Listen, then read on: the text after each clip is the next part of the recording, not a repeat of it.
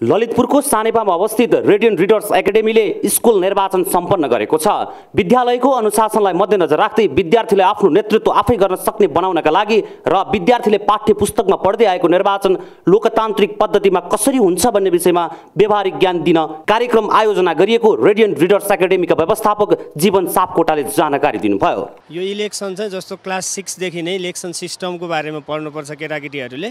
त्यो भएको हुनाले हामीले चाहिँ यिनीहरूलाई लोकतान्त्रिक वेमा कसरी इलेक्सन हुन्छ, इलेक्सन भनेको साँच्चीकै इलेक्सन के हो भन्ने चिज चाहिँ प्र्याक्टिकल उनीहरूलाई सिक्न सजिलो होस् भनेर, भोलि क्लासमा सिक्न पनि सजिलो होस् भनेर प्र्याक्टिकल वेमा विद्यार्थीहरूलाई सिम्बल दिएर इलेक्सन जे इलेक्सन हो इलेक्सन सिस्टममै इलेक्सन गरे हो।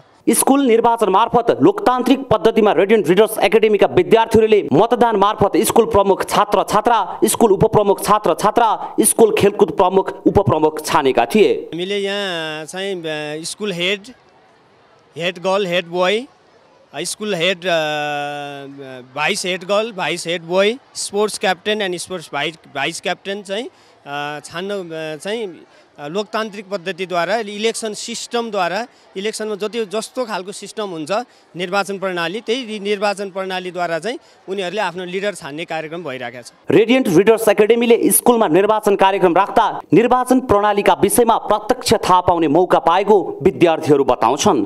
हाम्रो विद्यालयमा यो निर्वाचनले गर्दा हाम्रो विद्यार्थीहरूलाई प्र्याक्टिकल नलेजलाई पनि सहयोग पुगेको छ। थ्योरिटिकल नलेजले मात्र हामीहरूको देशमा धेरै कुराहरू हुँदाखेरि हामीलाई चाहिँ प्र्याक्टिकल नलेजमा अलिक कम छौँ कि भन्ने चाहिँ गुनासोलाई चाहिँ हाम्रो हटाएको छ। हाम्रो विद्यालय चाहिँ त्यस्तो हामीहरू अब हाम्रो विद्यालय पनि एउटा मोडलको रूपमा आएको छ कि हामीले पनि हाम्रो स्टुडेन्ट्सहरूलाई सबैजनालाई चाहिँ राम्रो व्यवहार गरेर हैन कसरी चाहिँ हामीले राम्रो मान्छेले भोट हाल्ने, नराम्रो मान्छेले कसरी पछाडि धकेलेर राम्रो मान्छेलाई चाहिँ राम्रो हाम्रो विद्यालयको राम्रो होस् भन्दाखेरि हाम्रो देशमा पनि कसरी विकास प्रगति उन्नति हुनसक्छ हो त्यो सम्बन्धी चाहिँ अगाडि बढाउने चाहिँ कार्यक्रम चाहिँ हाम्रो विद्यालयले ल्याएको छ। रेडियन्ट रिडर्स एकाडेमीले आयोजना गरेको स्कुल निर्वाचन प्रक्रियामा 500 भन्दा बढी विद्यार्थीहरूले मतदान गरेका थिए।